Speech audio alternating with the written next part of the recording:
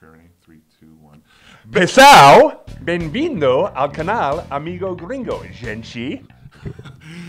Pessoal, meu irmão está visitando Nova York, de Maryland, onde ele mora num suburb. Que detalhe, não é igual subúrbio. Do you know what a suburb is in Portuguese? It's not the same as a suburbio. That's about all I know, though. Well, it's in the same, está no mesmo lugar, está fora da cidade, mas geralmente nos Estados Unidos o suburb tende a ser um lugar de classe média alta, média alta, enquanto no Brasil é uma área com menos recursos. Quando meu irmão vem a Nova York, ele tem a mesma experiência que vocês. Tem muitas coisas estranhas aqui. Estranhas. E hoje vamos ver 8, ou 7, ou talvez 5, ou 12, que a gente não gravou ainda, coisas que até ele acha estranho na minha cidade. Tipo, for example...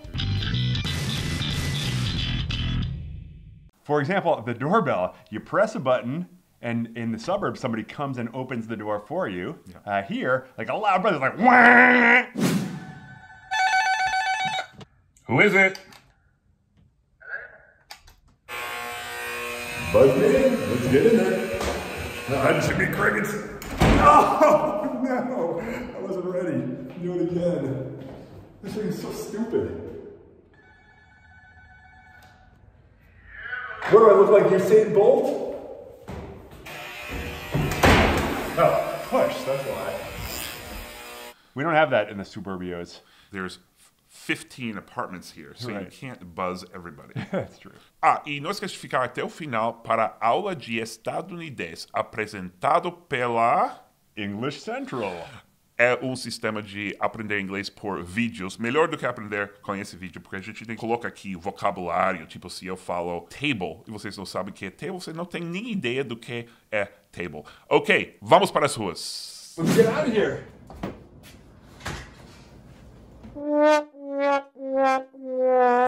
We do not have these fire escapes in the suburbs, and I guess it's not the best way to get in and out of the house except in case of emergency. How did that happen? Amazing, that's amazing!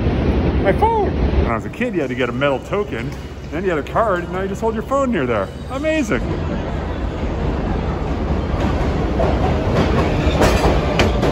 Grand Central Station, huge! Our train stations aren't nearly this big in the suburbs. So many things to eat on the street here, it's unbelievable. Falafel and muffins and croissants and ice cream, like all within right here. Get them. Rats, big pile of trash with rats. Love it. Definitely. Oh, definitely don't see that. Jeremy. Oh, there's more. Jeremy, come here and tell us what we just saw. This place is full of rats right there. There's another one. It's correct. Would you say you don't have that? See that? We don't have that in the suburbs, at least not that I can see. I'm out of here. Hey! Here, kitty. Here, kitty. Yesterday, I was thirsty. I had a soda. It cost $2.75. That same soda is 99 cents at the same convenience store. 99 cents, $2.75. Suburbs in the city. These things are all, I've never seen this before in my life. I guess this is because your hands get cold when you're delivering food. I've never seen it in the suburbs. Who delivers food on bikes in your neighborhood? Nobody. Cars. Good point. In the suburbs, you never see a famous person. Here in New York City, you could just be filming a thing like, wow, it's Amigo Gringo right here. Hey, can I take a selfie with you? No doorman in my house. This guy's doing a great job making sure the right people come in, don't come in, helping everybody out. If I had this in my house, it would be very, would you come to my house?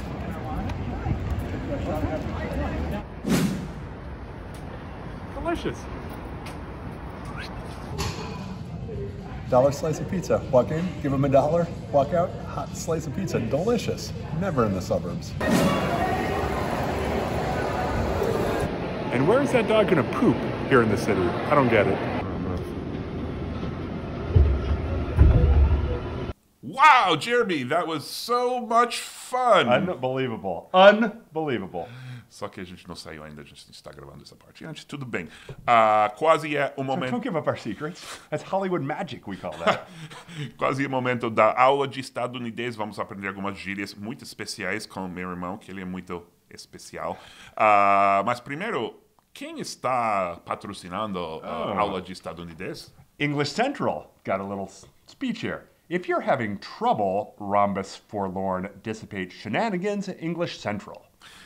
I think that's their slogan. Você não entendeu o que meu irmão falou? Claro, porque ele falou um monte de palavras impossíveis em inglês. Mas se você quer melhorar seu inglês para evitar meu irmão quando você encontrar ele nas ruas, é só ir no link na descrição e provar. EnglishCentral tem uma forma de aprender inglês por vídeos. Você pode escolher o tipo de vídeo que te interessa. Pode ser... What would you search, Jeremy, if you were looking to learn English through videos? I went food, I would think. I'm a food guy. There's so many. Plus, those are the kinds of words you're going to learn and use if you come to the Estados Unidos. Deve ter centenas de vídeos sobre comida lá no English Central. Aí você vai assistindo, aprendendo vocabulário e depois testando sua pronúncia usando a inteligência artificial da English Central. Pessoal, a gente precisa de um pouco de inteligência artificial porque a gente não tem inteligência natural.